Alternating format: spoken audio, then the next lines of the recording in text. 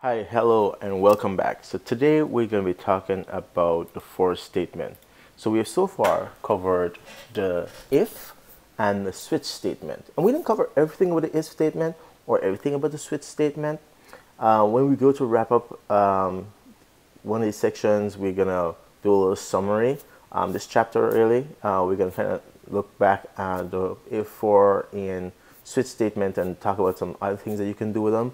But then as we go along, we're going to learn even more. Okay, so don't worry about it. I've been keeping it pretty simple. Again, this Go is for people who have never really programmed before. So it's great if you have some programming experience, but if you don't, I don't want to overwhelm you with too much. So today we're going to cover the for.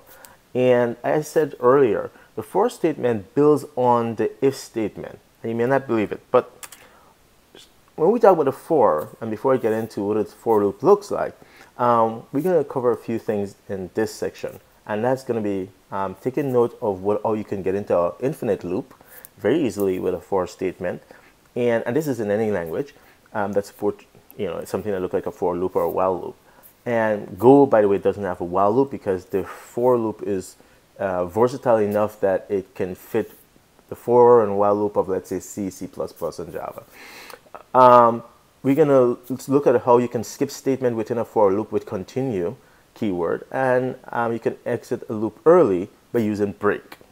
So what does a for loop look like? Remember I said the for loop, which I call it like a looping here, looks just like an if statement. You have this condition that you're going to test here, this blue box, and then if it's true, you're going to proceed to execute one or more statements, or none possibly. So 0 or more statement, because you can have an empty body in any of the if statement or switch statement, you can do nothing.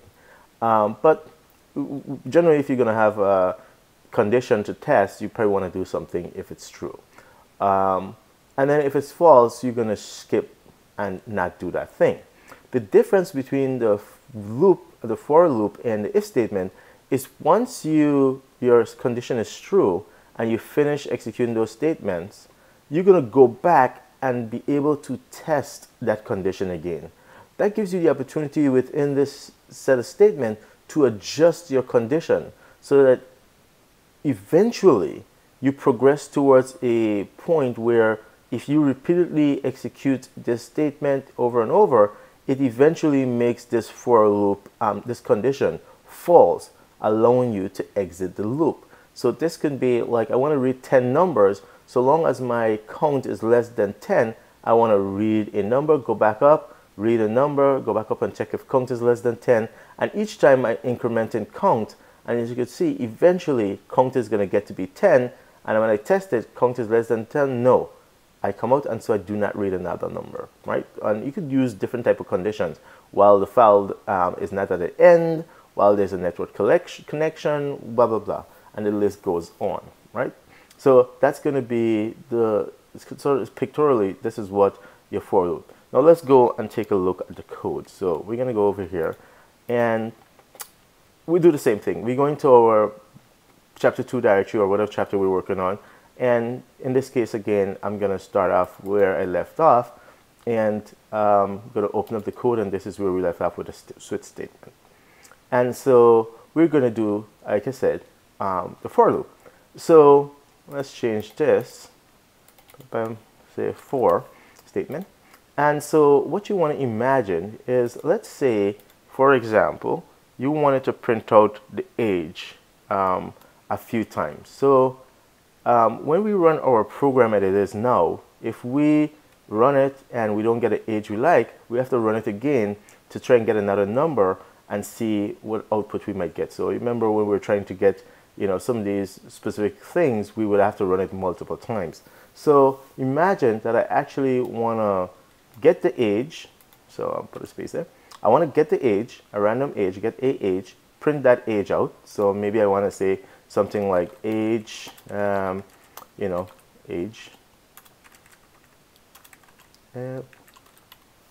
too young to sign up, and something like that, right? And so let me copy this. Because maybe I want to use something like this over and over. So I'll paste it like this. So we see sort of like what the age is, okay? All right, So and I could do multiple cursor on this actually. Oh, anyway, it's fine. Okay, so now let's ignore the switch statement for a minute. And so I'm gonna put a comment here and put a line here to say we're ignoring what's going on with the switch statement for now. We're just gonna focus above here.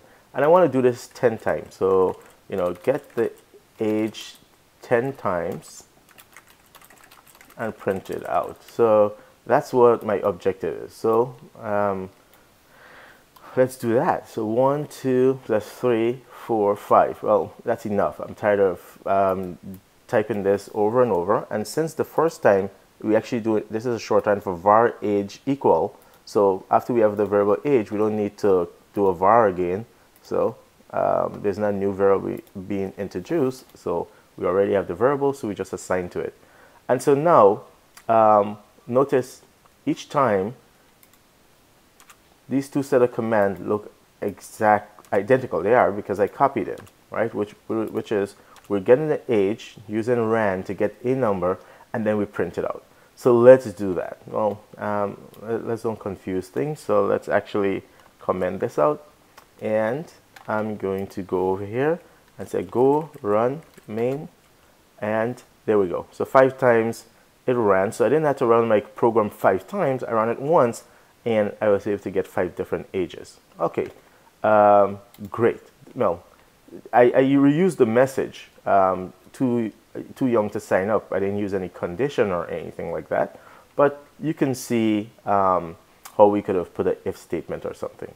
So the thing is, what I want to get at is instead of repeating this over and over, what if I had something that looked like this?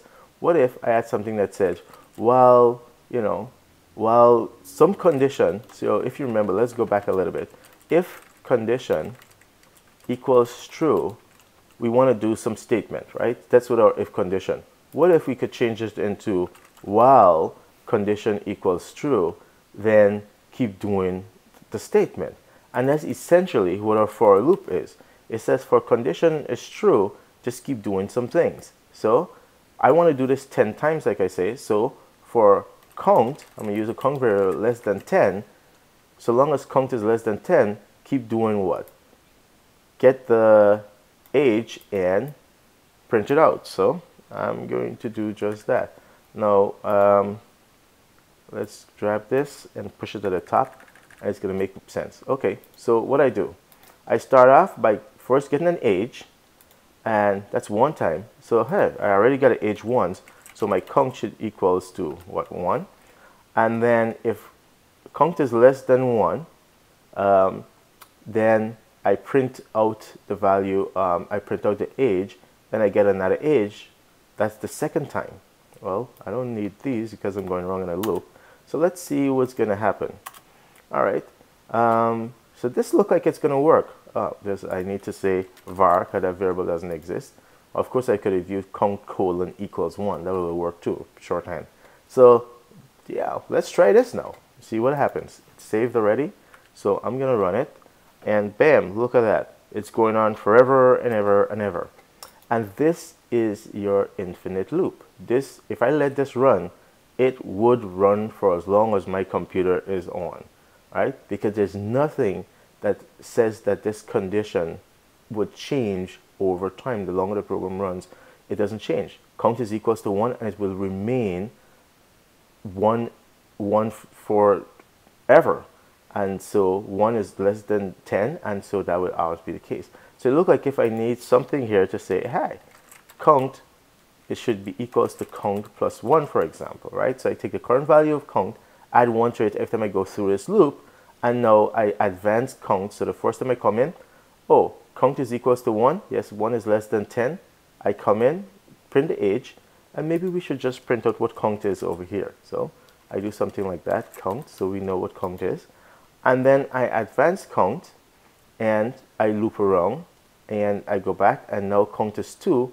So 2 is less than 10. I come back, I print this out, and we'll see that there's a little bug here, but that's not the important thing.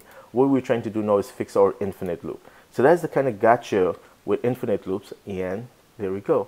Now you could see I printed out age 1 time, 2 times, 3, 10, 9 times. I really want to do this 10 times. So since I'm doing count is less than 10, I can just adjust this accordingly to be 0, or I could have said, well, count is less than 11 if I'm going to start from 1. So basically, if you understand how to count with offsets from like start with 0, this makes sense for you. It's more idiomatic of programming, where, especially in the C type languages, of which Go is, even though it's not quite like C, but it's in the history of C, and the syntax of C, the general syntax of C. It's generally, when you count in, you start from something like 0. But if you need to start from 1, that's okay. There's nothing wrong with that. Just change this to 11 for whatever, you know, to adjust. Okay. But testing will let you know if you've got a number right. All right, so this is a for loop. So this is working just fine.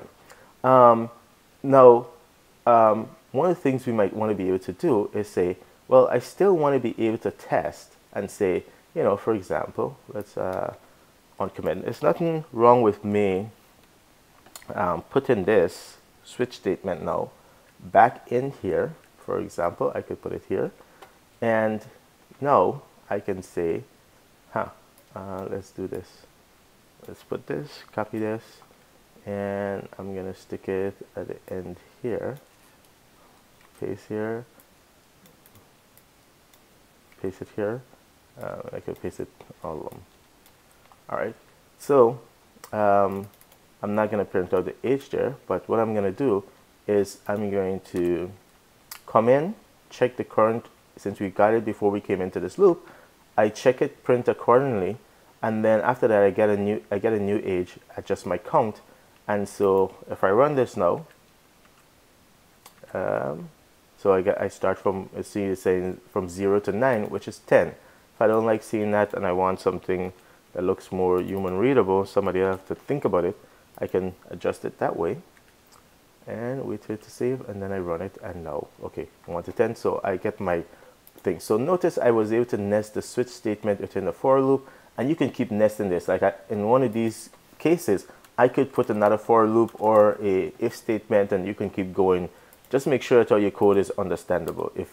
But these statements can be nested. All right, so we're not going to talk about that.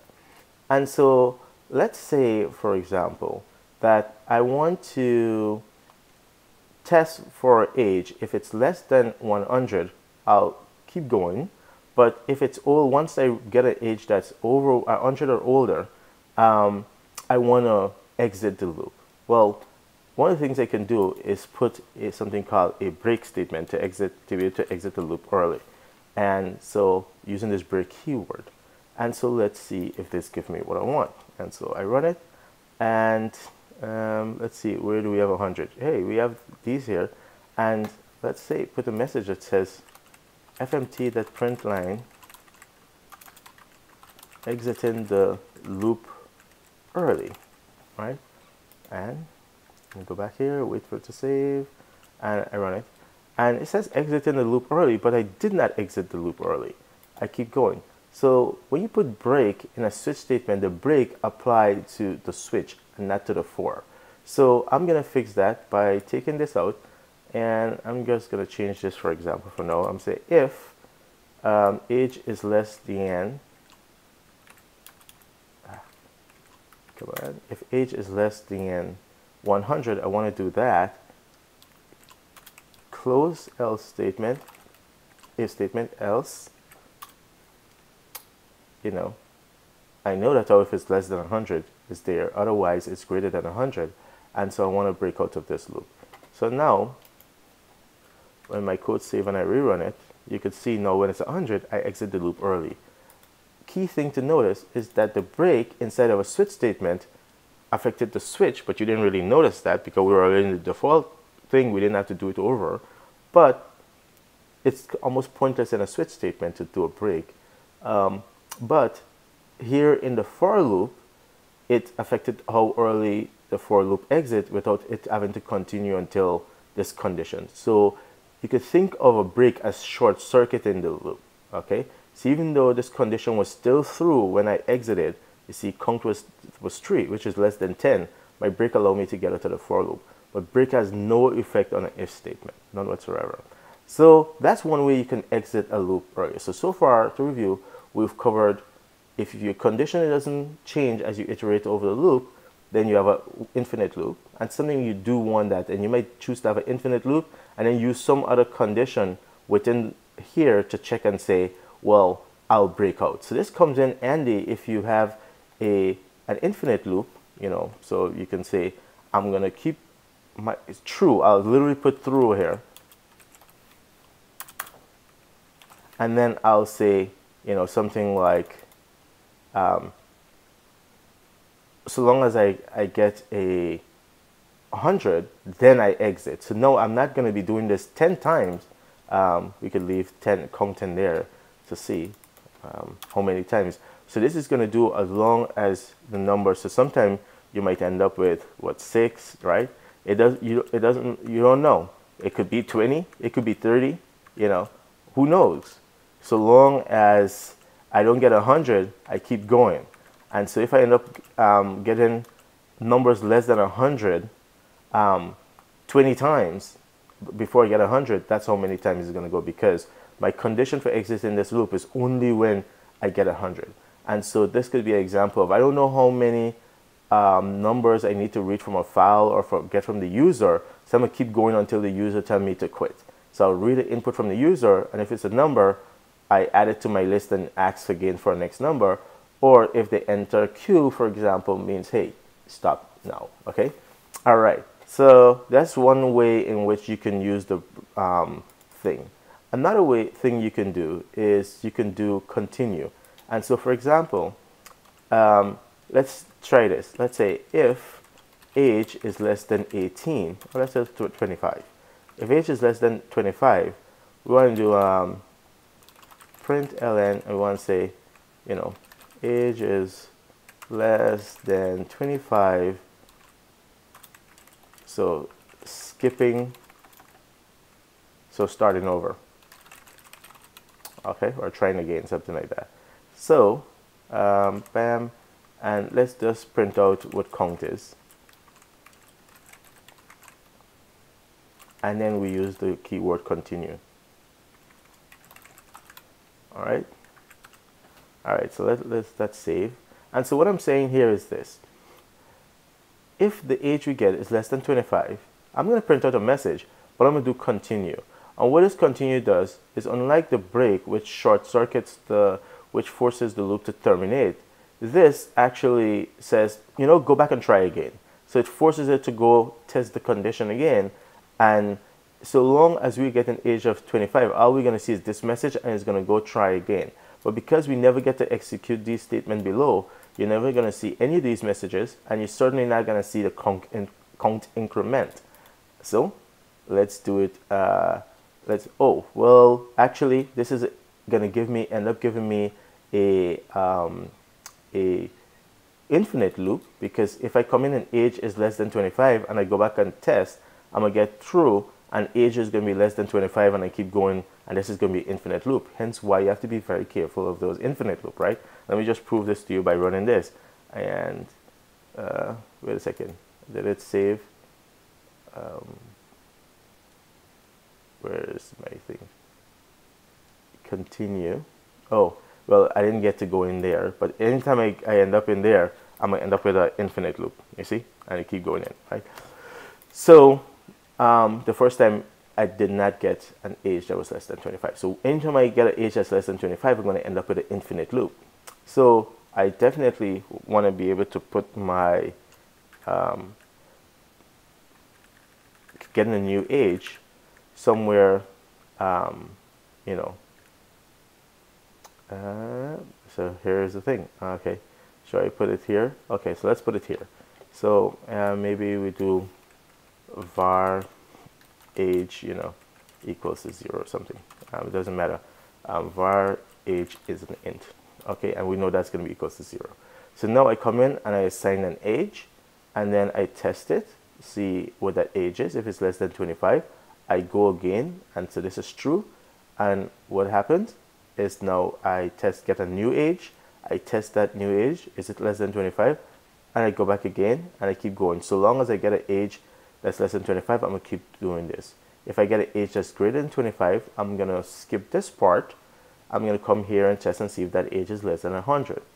If it's between 25 and 100 and 99, then I print this out, increment, and I go back, get another age, and keep trying.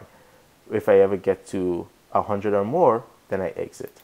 So a little convoluted, but again, depending on what you're trying to do, you might have something like this, right? And so you can see here, when the age is less than 25, I'm starting over, so count is equals to 4. And then when I go and get another age, count is still 4 because we never made it down to the bottom here, right? Because notice when I said starting over, we went and got another age and the count value did not change, all right? And then, of course, my loop terminates only when I reach 100. So this is some examples of how both you can get an infinite loop, you can exit a loop early, or you can short circuit and sort of force the loop to go retest the condition. But make sure that if you're going to retest the condition, that you have some way of recovering. Because if without this here, we would have an infinite loop simply because we have a true statement in this one. Even if we had put count is less than 10 like we had before, we'd still end up with an infinite loop because age would be less than, we could end up with thing, not necessarily, but age would be less than 25. I don't increment count, I go back here, and of course I don't read a new age, I don't assign a new age value. Yes, so this would be an infinite loop if this was down at the bottom. So let me show you, if this was down at the bottom here, because we wouldn't have a new age. We'll come down here, count is less than 10, true, age is less than 25, assuming that's true, continue, go back, I didn't change count, I didn't change age, so these two things here will just keep me within this very tight loop. So you know, when you test your code, you're going to make sure that you know, you don't have any infinite loop and should do some extensive testing. All right, so that's pretty much it on, well, let me just show you something else. So you notice how we're doing var count equals to 1 here, then we do the condition, then we do this incrementing of count here. Well, there's another way you can do increment. You can say this count is equals to count plus 1, and that is to simply use this, for example. And what this means is the exact same thing of what we had before, which is count is equals to count plus 1. Again, that's from like C and B, PL or whatever that language was called before B, C. And so if we run this, it's going to work the exact same way. Okay, so shorthand for count is equal to count plus 1. But you can combine the initialization here that occurs here, the condition here, and this increment or adjustment of the condition. You could combine these three statements in the for loop, and you can literally put this here, and since it's a separate statement, you have to put a semicolon between it, between the two statements. And we don't need to say var, we can use the shorthand, but we could. And this, we'll just copy it, cut it out, sorry, and we put it at the end here, and a separate statement again, and so like that. And so now we combine all three statements one place on the loop. And so this worked the exact same thing, except our loop, our file is 2 lines shorter. Okay, and it works exact same. Now, any part of this statement is optional. I mean, we can quite literally get to this whole thing and it acts like a infinite while loop. Or we can pull this guy out and put it at the top like we had before, or we can take out the condition. But if you do take out the condition, the test, let's say you wanted the test to be, you know, count is equals to 1, so you want to initialize that, and you still want to increment count, but you don't want the test, so this is acting like a truth statement here because you're going to exit. Notice how you still need the semicolon between to say that, oh, you know what, I have the first part and the second part and the last part, and so this would still work, you know, as before, because this count less than 10 is true. That's one way of going into this loop, but that's if you want to limit it for no more than 10, a maximum of 10, sorry, right, so no more than 10. And so you could put it, but if you don't care otherwise and you just want to count, Well, yeah, there you go. Because the thing that determines if you exit the loop is this break. The other way we had it is that this would exit if you reach 100, or you got 100, or if you ever get over 10. So two ways of exiting the loop. So you could combine. You could see how with a for loop you could combine and get some really complex behavior. So what else do I want to say? Again, you could pull this guy out, cut this, put this here, bam, and then this also still works the exact same way, right? And that is pretty much it for this for loop in terms of right now. I think this is enough. By the way, the if and switch statement allow you to have an initial statement, and again the same idea with a semicolon before the simplest initialization and the condition, but we'll look at that at another time. This I think is good enough for now, and see you in the next video. Next video either gonna be reviewing if statement and for loop like I said earlier, or maybe we'll just move on and look at functions. All right, take care. Thanks for your time. Practice. Let me know if you have questions, and thanks for subscribing if you have already subscribed. Thanks for spreading the word if you're doing that. If you haven't subscribed yet, please do, and spread the word also. See you in the next video. Take care.